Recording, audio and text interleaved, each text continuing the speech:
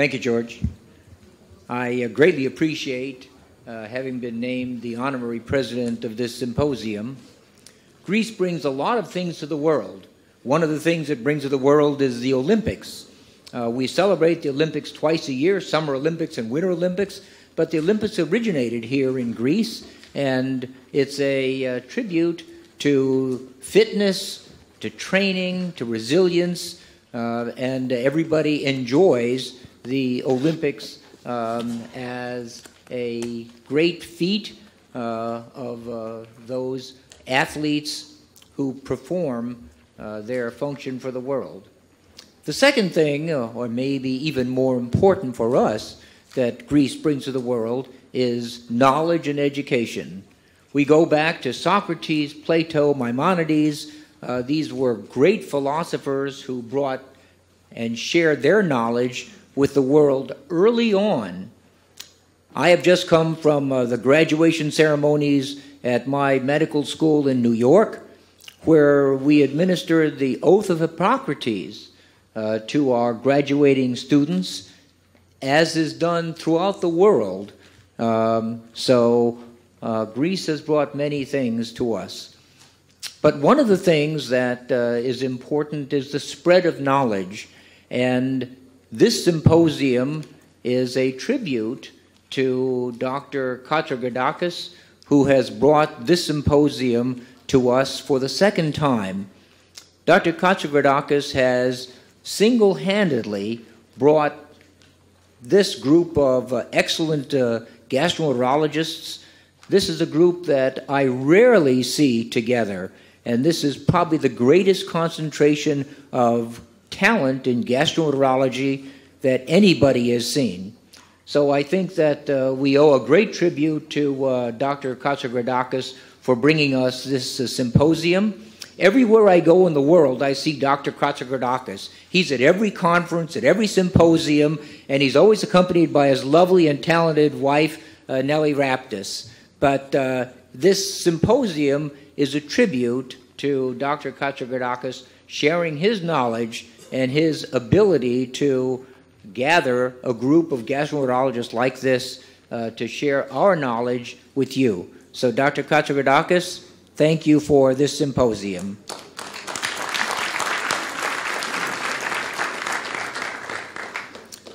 But now I'd like to talk to you about the global elimination of colorectal cancer, and is it a possibility?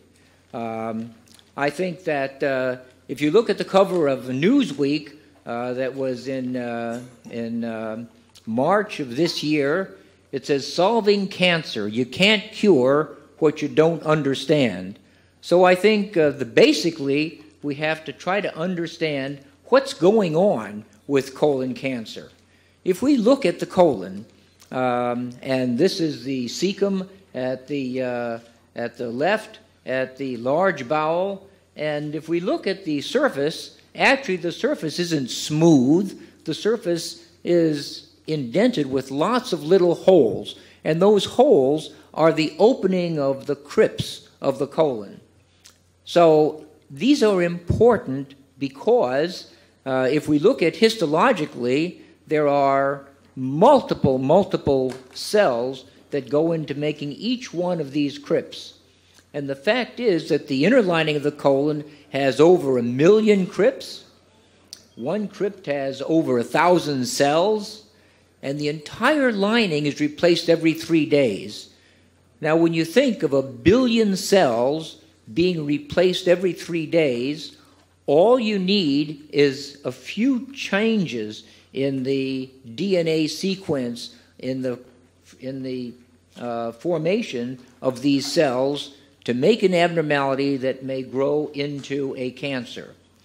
The growth phase is actually at the base of these cells, and if you look at the basal cell layer here, the growth phase is down here, and the cells migrate up toward the top and are shed every 3 days when they get to the top of the crypts.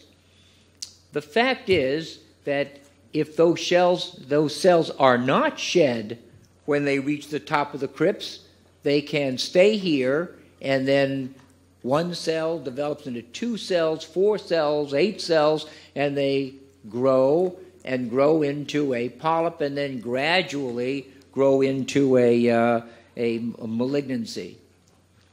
The fact is that we need at least 5 genetic faults for colon cancer, and we don't know whether the abnormality begins here at the base of the crypts or somewhere up in here, or is the abnormality a loss of the normal apoptosis or loss of cells at the top of the crypts. We don't understand that, but we do know that there are multiple faults that have to be put together for the development of colon cancer. In the United States, colon cancer is the #2 cancer killer, and it strikes 1 out of every 20 persons in the United States will get colon cancer in their lifetime. That's a huge number of patients, persons at risk. And men and women are both at equal risk. We think the risk factors may be smoking, red meat, excess body weight, lack of energy, lack of exercise. And we think that colon cancer screening should begin at age 50 in the United States. And those with a family history are especially at risk for developing colon cancer. But what about the top cause of death here in Greece? If we look at the 20 most common causes for death in Greece, we see that colon cancer is down here as number 6. But if we look at just cancers, look at this. Lung cancer is number 1, breast cancer is number 2, colorectal cancer is number 3, leukemia, liver cancer, stomach cancer, GI cancers constitute a tremendous cause for cancer here in Greece. And the fact is that colorectal cancer is an important cancer here in Greece as it is in the rest of the world. Is it possible to prevent any cancer in humans? Well, we can't prevent breast cancer, we can't prevent prostate cancer. Maybe we can prevent lung cancer by abolishing smoking. We can't prevent it, but we can certainly cut it down. We can't prevent bone cancer, blood cancer. Can we prevent colon cancer? It's the only one that says yes, we can prevent colon cancer. Can it be eliminated? Well, only 2 cancers have a precancerous phase. One is colon cancer, and the other is cervix cancer. And as all of you know, that cervical cancer, the screening for cervical cancer was developed by Dr. Papanikolaou, a Greek physician, and everybody used the Papanikolaou stain now for screening for cancer of the cervix. Both of these cancers respond to screening tests. Now, we think that perhaps 40% or more of people, we can prevent colon cancer by having regular colonoscopies because we can remove precancerous polyps before carcinoma starts. And we also think there's a long lag phase from the development of a polyp to progression of polyps to carcinoma. What about prevention of colon polyps from developing? Well, we think that maybe fiber, exercise, and non-steroidal anti-inflammatory drugs may decrease the incidence of colon cancer and colon polyps. And we think that perhaps we can increase the incidence by high meat intake. Obesity may increase the incidence, as may physical inactivity. But what about the removal of colon polyps? We think they can prevent 90% of colon cancer by removing colon polyps. And how do we know if colon polyps are present? The fact is that we don't know. There's only one bit of the history that will tell us that the person may have an increased risk for colon cancer, and that is the family history. So genetics are important for the development of colon cancer, but most of the time you can't tell who has polyps and who doesn't have polyps. But can polyps be prevented? There are no studies to really show that diet makes a difference, that exercise makes a difference, or medication makes a difference. So the fact is that we don't know how to prevent colon polyps. We do know, however, that one of the most powerful weapons in preventing colon cancer is regular screening. Screening can prevent colon cancer by removing colon polyps before they turn into cancer. And screening can also find colon carcinoma when it's early and highly curable. But if we look at the screening strategies, the main screening strategy in the United States is colonoscopy. What else can we do? Colonoscopy affords screening, diagnosis, and treatment, but other screening tests are computerized tomographic colonography, the flexible sigmoidoscopy, fecal cup blood tests, or the fecal immunochemical test, or stool DNA. If any of these are positive, the steps lead to colonoscopy. These are for screening, and colonoscopies for diagnosis and treatment. What about CT colonography? Well, the sensitivity for adenomas greater than a centimeter or for carcinomas is about equivalent to colonoscopy. But the sensitivity for adenomas less than 1 centimeter is really not very good. You need a PrEP, the same for colonoscopy. There's radiation for CT colonography. And of course, they find extracolonic findings, which are good. It does not afford polypectomy. It does not afford biopsy. And of course, there are reimbursement issues. In the United States, CT colonography is not reimbursed unless there is a failed colonoscopy. What about flexible sigmoidoscopy? Flexible sigmoidoscopy looks only at the left side of the colon, if at that. Rigid sigmoidoscopy is just about finished with. Digital rectal examination is very important. So every physician should do a digital rectal examination to find those tumors that may be low down and within reach of the index finger. But the flexible sigmoidoscopy does not look at the right colon. The sensitivity for advanced adenomas is only 40%, and the proximal effect is minimal. So it can certainly not see or not discover polyps in the right side of the colon. The fecal cup blood test or the fecal immunochemical test decreases mortality. It decreases incidence reduction, but the fact is that one needs sequential testing for it to be effective for either the guaiac-based fecal cup blood test or the fecal immunochemical test. What about the stool DNA test? Well, the stool DNA test is an interesting test. They have either 11 biomarkers or 2 biomarkers in some of these tests. But the specificity, although high, the sensitivity is not very great. You need sequential testing, and the cost is rather expensive. So these don't seem to be available at the present time for worthwhile stool screening for DNA. Now, we mentioned before that if one does either DNA testing or fecal cup blood testing, you need to have sequential testing for it to be effective. And what about sequential testing? If we do a single colonoscopy, and the adherence is about 86% for a single colonoscopy if it's suggested by the physician. Unfortunately, the ability to track patients and have them come back for sequential fecal cup blood testing is about 40%. So it's not very effective for patients to do fecal cup blood testing because most patients do not come back for routine surveillance examinations, and it's very important to do that. What about the effectiveness of screening colonoscopy? Well, the colonoscopy is a high sensitivity for cancers and adenomas. It's cost effective in the long run. Interval cancers are relatively unusual if one does a high quality colonoscopy.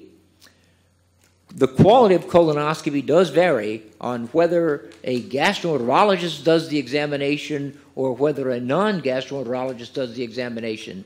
And there is much literature to support the fact that gastroenterologists find more polyps, remove more polyps, and find more cancers than non-gastroenterologists. There are some cancers that are fast-growing cancers, and those are ones that are the serrated adenoma, And the serrated adenoma is coming into importance now because it's thought that these are lesions that are quite readily missed and not readily seen by any of those who do colonoscopy. And the proximal versus distal effectiveness, there are some studies that say that colonoscopy is not effective in the proximal colon, but it does decrease the incidence of proximal disease by 56% versus 74% for the left colon. So it is effective, not quite as effective for the right colon. And why doesn't colonoscopy protect against 100% of colon cancers? It's because some polyps are small and can be missed. Some large polyps are flat and may be missed. Some polyps are incompletely removed. Some tumors grow very rapidly.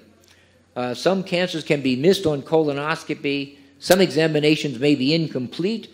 And of course, a poor preparation can obscure tumors. So I think we have multiple problems why colonoscopy may not be 100% effective in removing polyps and discovering these before they grow to be colon cancers.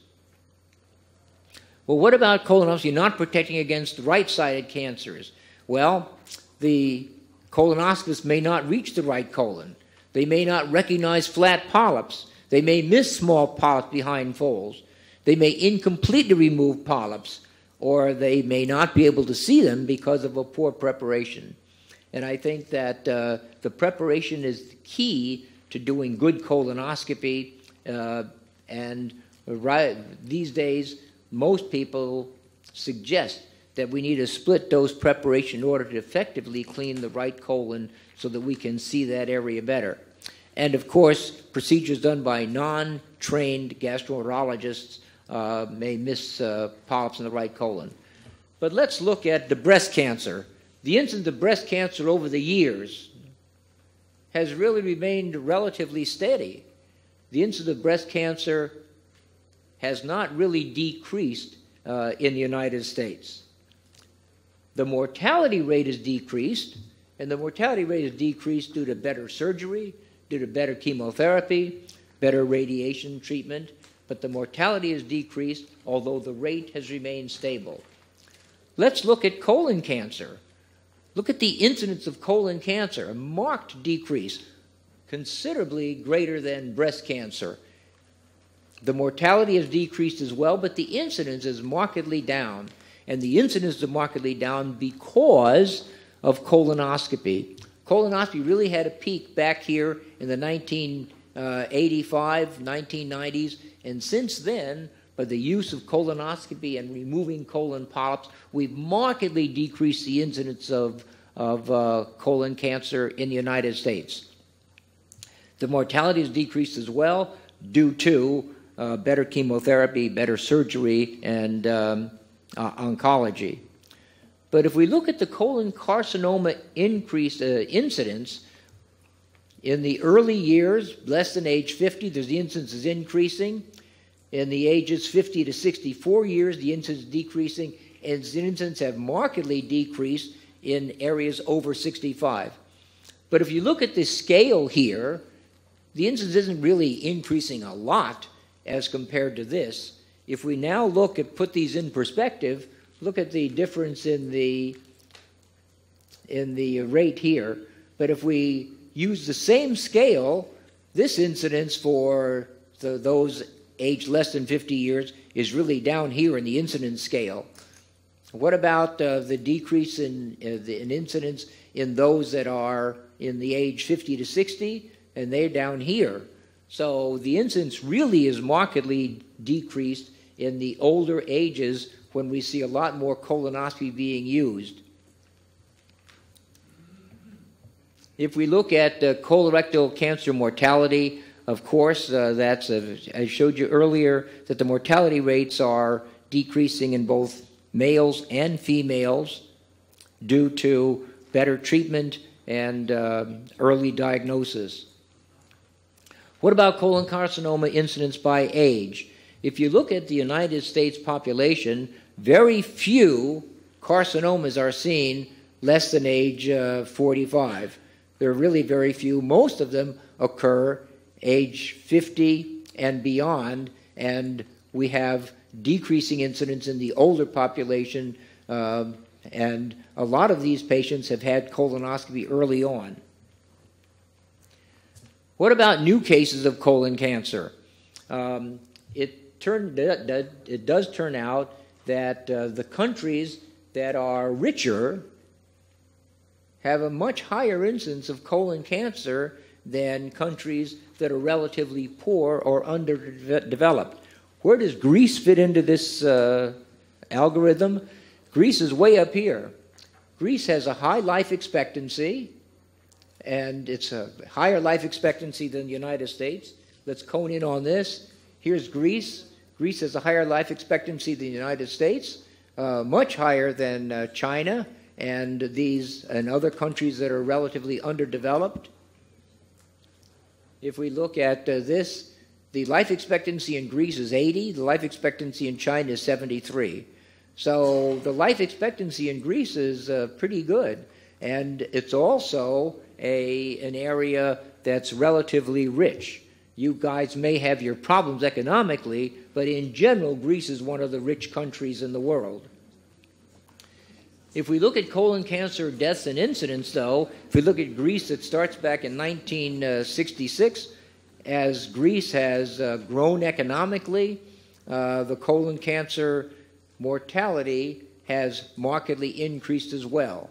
So the colon cancer is getting to be a bigger and bigger problem in Greece, and it's up to us as physicians to do something about that and try to bring down that increasing incidence of death. So look at once again, this is the United States population as for colon cancer. Very few less than age 50. If we look at the colon cancer in Sudan, however, notice that 40% of colon cancer in Sudan occur in age less than 50. Now, why does that happen? It happens because there's a tremendous genetic and environmental difference in the United States and Sudan.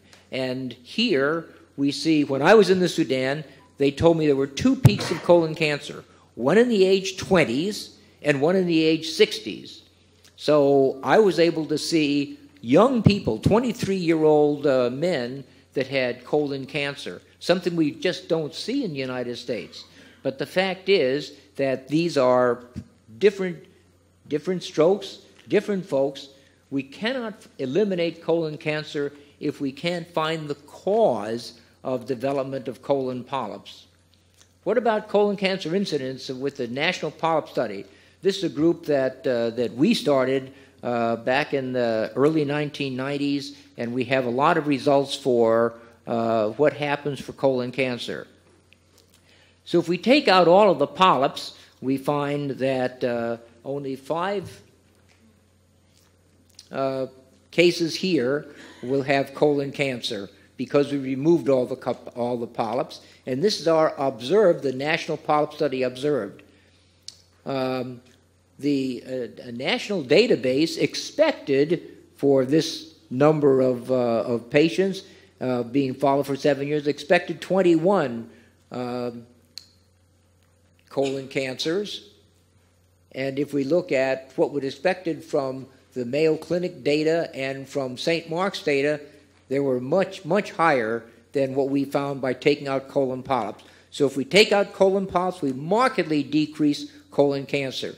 We decrease it from 90% from these groups and 76% from what was expected from our national database, the SEER database. And 2 years ago, our group reported on colonoscopic polypectomy and long-term prevention of colon cancer deaths. You saw this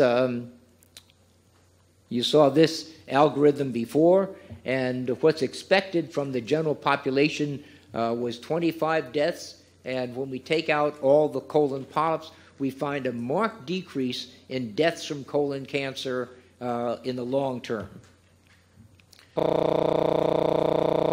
Colon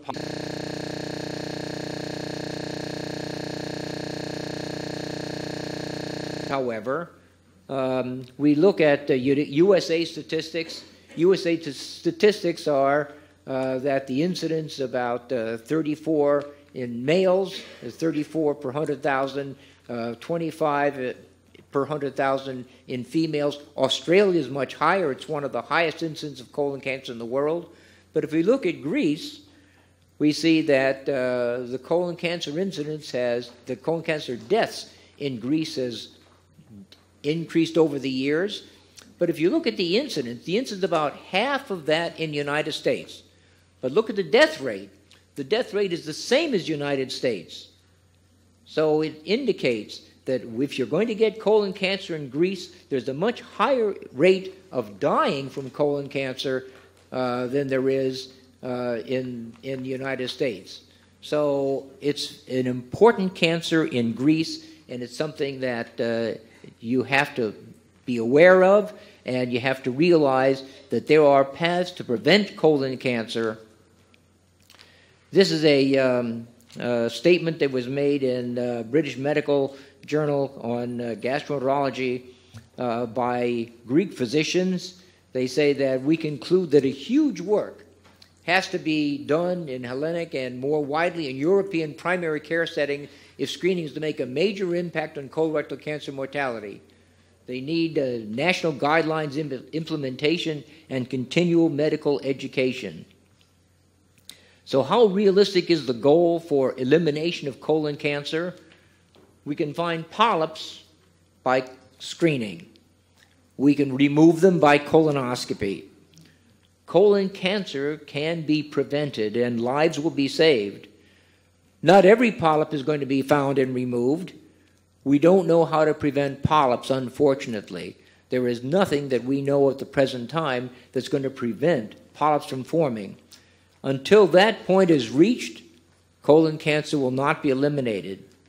And it's by symposiums such as this that are going to increase the awareness of colon cancer, let us know how best to approach colon cancer, how we can prevent it, and hopefully, eventually, we can eliminate colon cancer. But right now, we don't know the key to preventing colon polyps, and when that key is found, we can then prevent and eliminate colon cancer. Thank you.